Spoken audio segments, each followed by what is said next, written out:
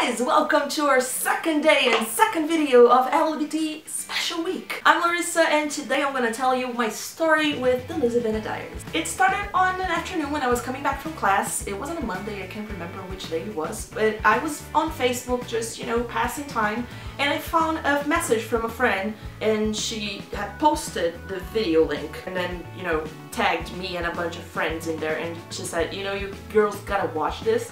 And she didn't say anything else. So I opened the first episode and I watched it and I was like, who is this girl who thinks she's Lizzie Bennet? I was just really confused. For a moment I really thought the whole thing was true, but she was actually posing as Lizzie Bennet. And then I checked the description and I realized that it was actually fiction and it was a show. And my head just burst. I have loved Pride and Prejudice ever since I was 13 and I watched the 2005 adaptation for the first time.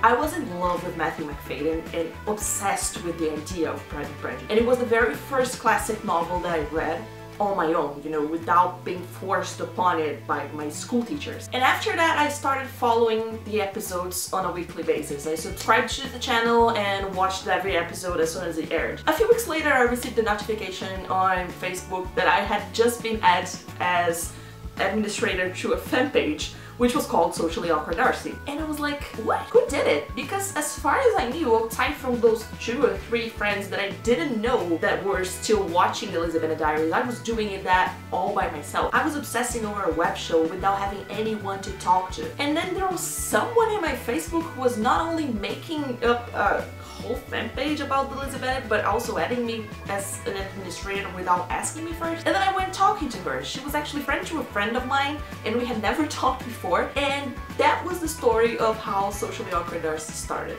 At first it was just me and her, and then things just, you know, grew out of proportion and we couldn't handle it anymore. And then other girls came up and we became the Socially Awkward Darcy family, which is now one of the most beloved groups I belong to. I love those girls so much.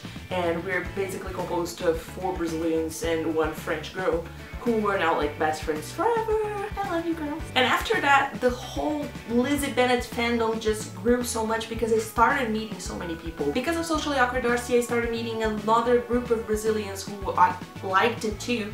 And we created the first Brazilian group dedicated to the show. And after that we created a book club, which then became, you know, a every fandom shit book club. And right now I can honestly say that the best friends I have in life became my best friends because of the Lizzie Bennet diaries. I got to know a lot of people from other countries and a lot of people from other places in Brazil. It just changed my life forever. A lot of things have happened ever since the Lizzie Bennet diaries first aired, and a lot of things have changed in my life, both professionally and in my personal life, but I think these are the memories that I hold dear, and I loved every second of it. I think the Lizzie Bennet diaries is so important to me, not only because it's a great show, but because it made me make all these new memories and all these new friends, and I can never replace that with anything else. And despite the fact that I'm following the whole reposting thing on Pepperley Digital's fan page and then I'm enjoying it, and that I have rewatched the Lizzie Bennet diaries like countless times ever since, it's just not the same in a way. And I like that it's not the same because all those memories are gonna be with me forever, and every time I rewatch it,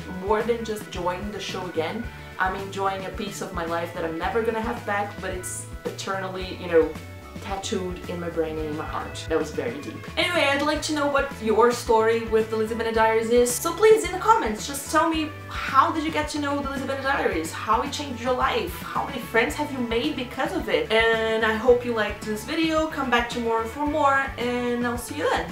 Bye!